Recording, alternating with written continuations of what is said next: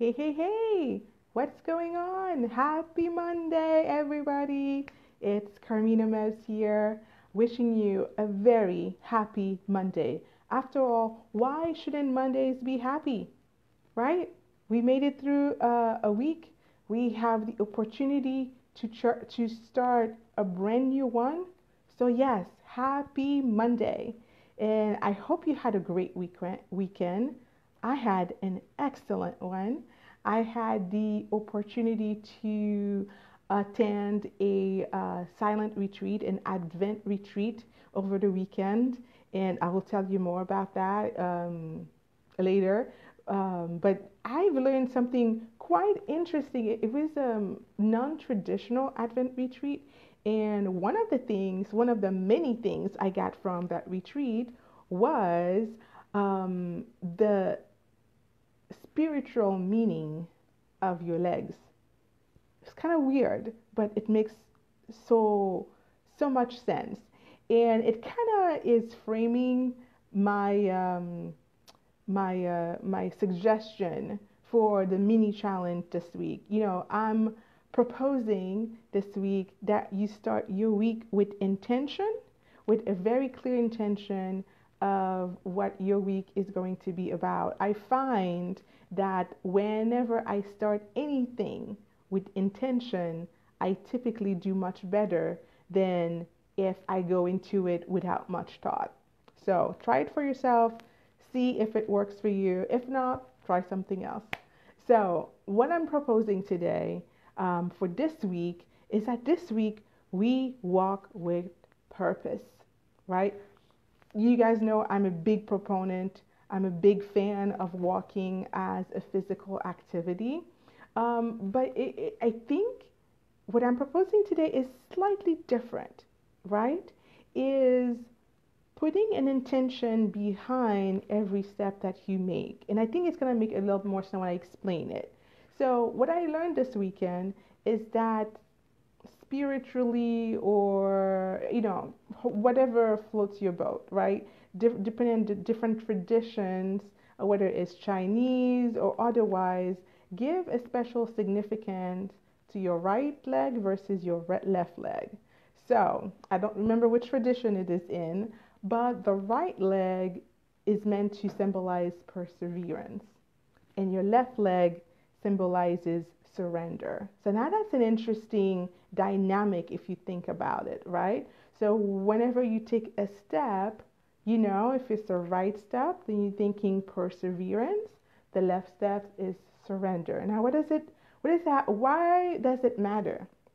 Well, it matters because I feel it's just a beautiful symbolism of life's journey in general, right? Life is a series of times where you have to persevere and times where you just have to surrender. Trust the process, trust that you're doing the right thing, and trust in the wisdom, right? Of yourself or of those around you, of those who are leading you, the wisdom of your body. And that's why I like this analogy, right? So, right leg, I'm walking in perseverance, left leg, I'm walking in surrender. Like I'm surrendering, but I'm persevering. I'm surrendering, but I'm persevering. It's like they go hand in hand, right? Um, and what I would love for you to do this week is really, with purpose, look for opportunities where you can move your body. So if you had the choice between taking an elevator versus the stairs, whenever possible, of course, if you're going to the 20th floor, it probably doesn't make sense. But maybe you can walk one or two floors. I don't know. It's up to you, right? Your circumstances are unique.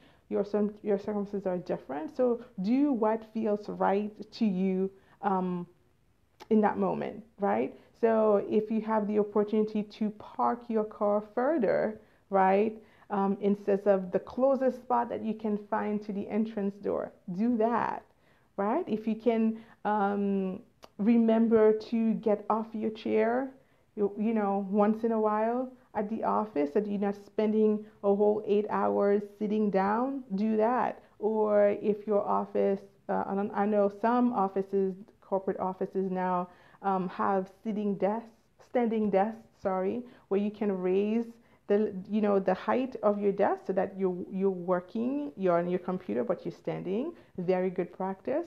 So that's the mini challenge for this week, is to look for opportunities to honor your body's need and desire to move, for movement. Okay? So it's a fairly easy mini challenge. What it takes is mindfulness, right? Because it's so easy to forget. Um, and that's why one of the things that I talk about in my ebook, if you haven't gotten it, make sure you get it. It's called the Ditch the Diet Mindset ebook. You can find it at bit.ly/Ditch the Diet Mindset. I'm going to put it in the notes below, but it's free. And one of the things I talk about is the sitting disease. Okay, it sounds like a far-fetched disease, but it's actual real. So go take a look at it, download the book, read it, and I'm sure you get so much nuggets from it.